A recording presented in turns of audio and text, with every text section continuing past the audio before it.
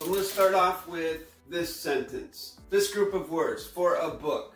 Now I'm going to talk as if you've watched my other videos. So this is for those who have already studied my channel and know a little bit about syntax. So for is a non-tangible contract word. A is a non-tangible contract word. Book, as we certified in a previous video, is tangible contract. So how would you syntax this sentence? I've given some syntax values that as banker of this dry erase board I've provided for you. So this is how you would syntax this. This is how I would syntax it. I'm sorry, not how you would, but how I would. Position loadial fact. We bank the values of 5 and 6 for these non-tangible contract words because we give closure to their function within this construct. And then book is a fact. It is a 7 in this construct. That is how you would use an A, which by itself in the fiction babble would be no contract. Here, it's given a function and a value as a loadial. Which book? A book. It could be the book. It could be his book. It could be my book. In this scenario, it is a book. What happens to the values if I put this? Now what happens to the syntax in this scenario? It comes a 4134. Why? Because there is no hyphen here.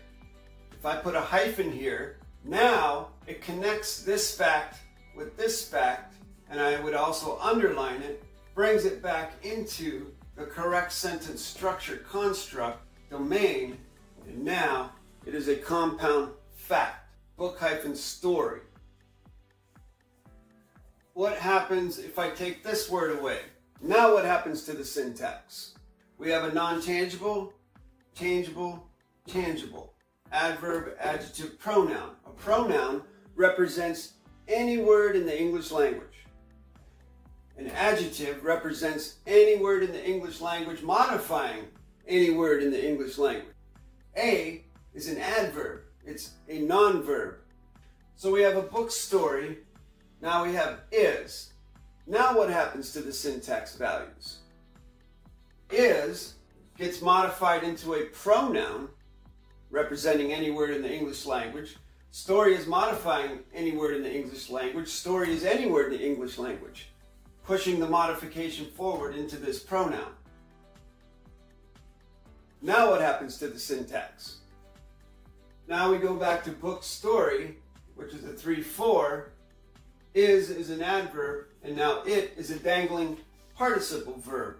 Is an adverb, a non-verb, modifying the verb of our thinking into it, which could be anything, any word in the English language. It, quite literally. I hope this video was useful. It's kind of an experiment in coming into different levels of syntax rather than just concentrating on one facet. I brought a few facets into it and hope you found it useful. Contact me at jasonmatthewg17@gmail.com. Let me know what you think. Please give it a thumbs up if you like it, subscribe, share. I appreciate your viewership. Aloha.